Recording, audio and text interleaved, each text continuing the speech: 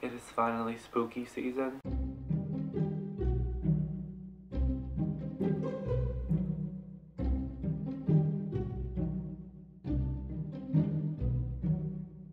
In today's video, I'm going to show you how I turned this trick-or-treat pail into this faux terracotta situation. Look at that. Isn't it cool? Yeah, I think it's cool. Let's get started.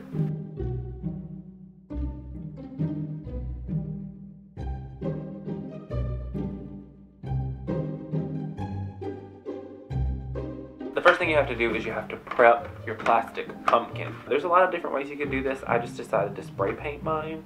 I also went ahead and cut off all of the handles because I didn't need them, and I am going to be replacing them later. I may have bought like 10 or so. I found these all over the place, kind of. This larger size I found at Walmart for $1, and these were actually pretty hard to find. Out of the like 3 or 4 Walmarts in our area, only one had these. And I did this project at the end of September, so do we just not have as many of these this year or what? This size also came from Walmart for like 78 cents or so. And then I found these itty bitty ones. I found 3 of these at a thrift store like 5 years ago, randomly. I really liked the face. I've seen some of these online in the dollar store, blah, blah, blah. But the face always kind of looks goofy. I think these would be perfect for like a little succulent, something like that. If you spent any amount of time on YouTube recently in the like DIY realm, then you've probably seen this technique of making a DIY texture paint. I will give you a very quick overview. Basically, to make your DIY texture paint, you're going to need acrylic paint, super cheap. Some people water it down a little bit. It's up to you, whatever. Live your life. And you put a little bit of baking soda in it. Mine does have a hole, so every now and then I get a little surprise. You just mix that up and you brush it on, and it gives this really, really realistic stone texture. A lot of people are using this technique to repaint thrifted vases, vases, thrifted glassware, that kind of thing, to make it look like they have this like hand-thrown pottery. So let's turn our cheap plastic pumpkins into terracotta. I've also seen people experiment with other additives slash mix-ins with their paint, so like baking soda, baking powder, sand, grout, you know, just really anything to give it a little bit of texture. Now, for this particular project, one of the trickiest parts of the whole thing is getting the terracotta color right. And I found that about 3 parts orange, 2 parts brown, 1 part white. Then from there you can kind of add more orange if you want it to be a little brighter, add more white if you want it to be a little bit more pale, and add more brown if you want it to be a little bit more dulled, I guess. I liked it a little bit more earth tony.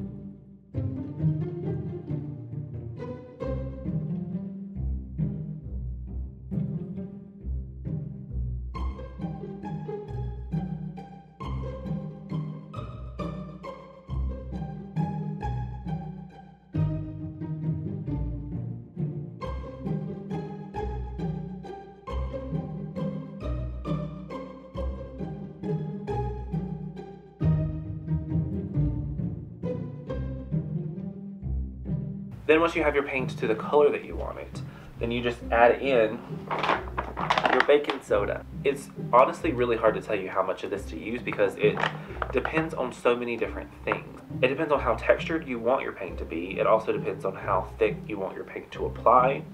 My preference was, when I had my paint mixed up, to add in just a little splash of water. This thinned it down enough to where I could actually just apply it on in thinner coats, which is what I preferred. Since I was trying to get the paint into all of these little grooves of the mold, the texture that I actually ended up preferring was when I got it to almost like a melted ice cream milkshake consistency. Very loose and still runny, but a little frothy, but not like foam frothy. And then you just start applying.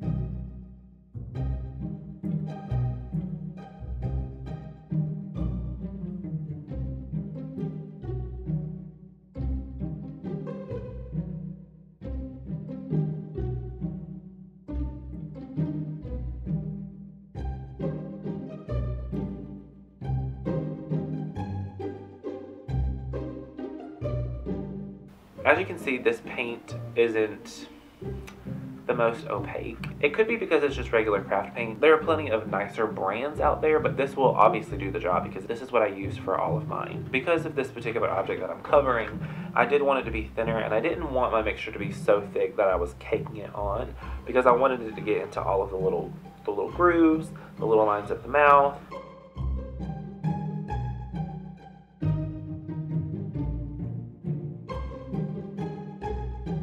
It took about 4 coats for me to get a nice coverage on all of my pumpkins.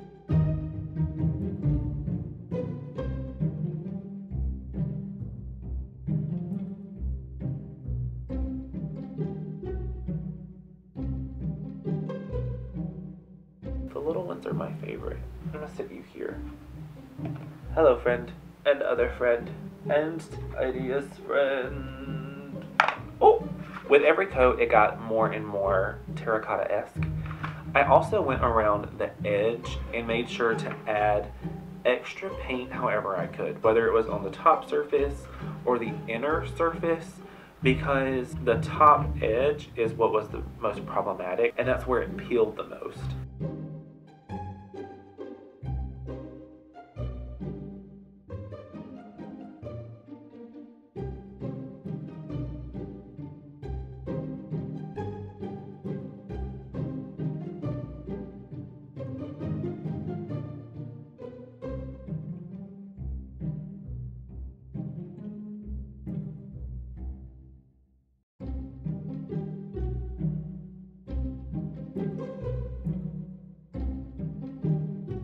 Finally, I did paint all the bottoms of mine and let them dry.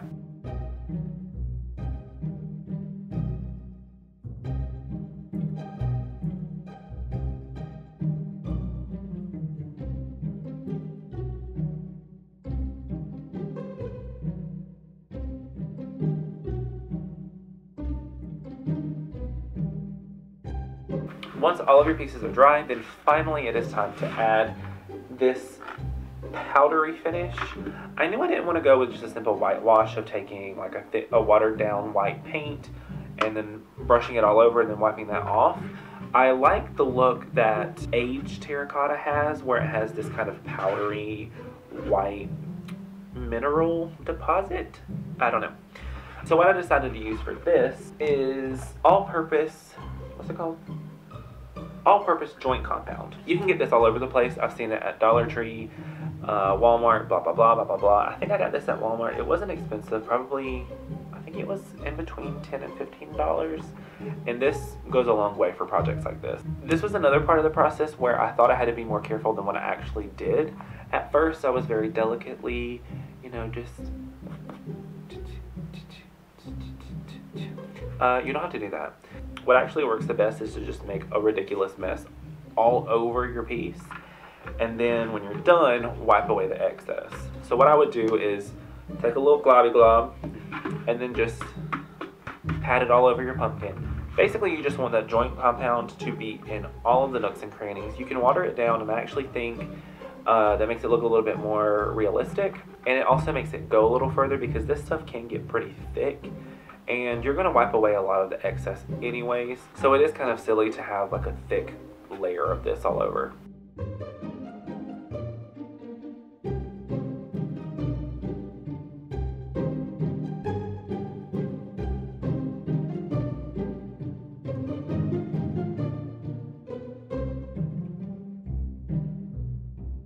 For me, the best way to get the excess off was to start off more broadly and then work down to your details. I took a damp dish towel and took off most of the excess. And then if you want to kind of finesse the details, you can use a magic eraser.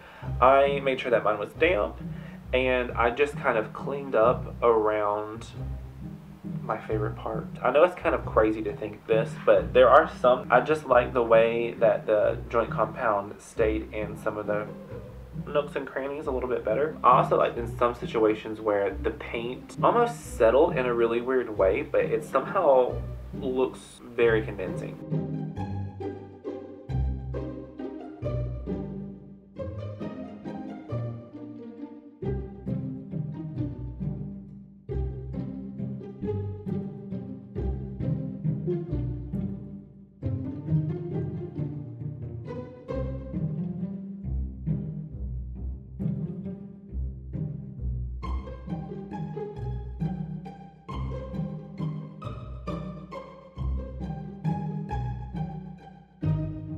Once you've got the joint compound layer where you want it, you're basically done. I have thought about going an extra step and doing like partial washes of green or brown.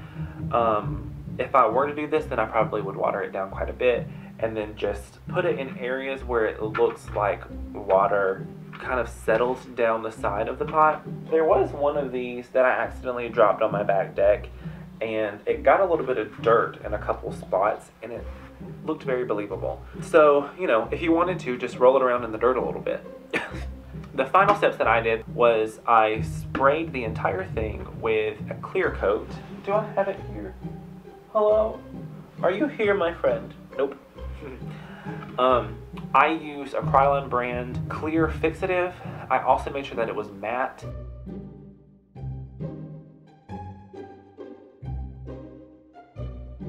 Once you seal it, then you can add whatever kind of handle you want.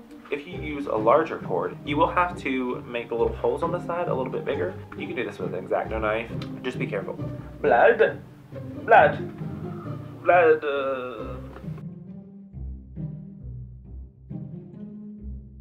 This is kind of just a final extra step, and it depends on the style you like. I prefer this kind of a larger cord. I think size-wise, it just kind of matches, you know? I think it fits. I did find these bigger ones. I kind of had this idea of this size and this size, blah, blah, blah. This turned out really well too. Here you can see a giant one, and I can just imagine, you can use these as real planters. Just make sure you seal them up really well and add some drainage. I just like the way they look. Oh. I like how they look stacked or like clustered. Look at that. Fun. So yes, all in all, I think this project turned out quite well.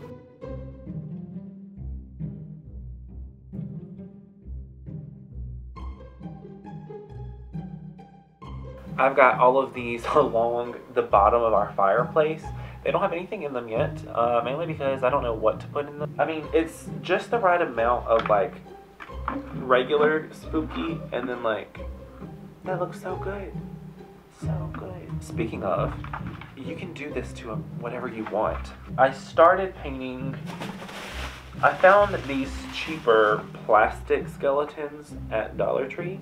I think this would look very good in terracotta because the details aren't all there. With something like this, the grooves around the teeth are deeper, the eye sockets are deeper, there's these sharper parts that if it was actually terracotta, it would be very, very fragile. So I think something like this would be better because it's a more generalized shape. And I also tested out a can. I don't know what was actually in this. I think it was beans. I could also imagine a little cluster of different sizes of these. If you make this project, please tag me. I would love to see it with the hashtag #MakeWithBlake. Speaking of Instagram, follow me over there because I am posting lots of pictures. And if you want to go a step further, your boy got a Patreon. Okay, I have a Patreon now. I've currently got 2 tiers. I've got a basic support tier where if you want to see previews of all of my projects as well as early releases of my future videos. And then I have a second tier, which is currently my felt flower subscription box, known as the Best Month box. The October box just closed, but every month the box is open until the 1st of the following month to be signed up. If that makes sense. Does that make sense? You'll figure it out. All the links are in the description. All the links are in the description. Thank you so much for watching. I will see you again next week. This has been an unusually project-heavy time for me. So subscribe if you want to see those projects. They're coming soon. And I'll see you in the next one.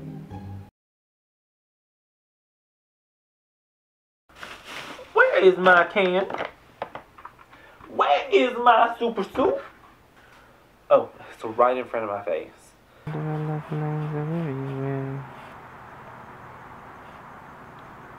Life's no fun without a good scare. Come with some music. These kind of larger swoops. Motions. Words are hard. This is Halloween, Halloween, Halloween, Halloween. Halloween. Where was I? I get in front of this camera and I lose my mind. What are we talking about, friends? Someone help me get my life together. And then I also I'm getting a little excited. Subscribe and save 15 or more on your car insurance. Oh, why am I holding up this one? They're coming to get you, Barbara. You can go in. Do I have one? Hello? Hello? I don't have one. Okay, somebody's having a problem talking today. Me.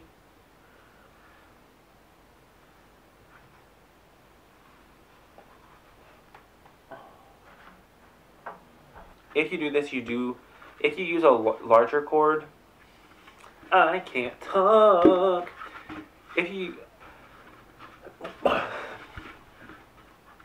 Actually, this isn't really that creepy. In this video, I'm going to show you guys how I turned this. Oh, no. Oh no, the handle broke.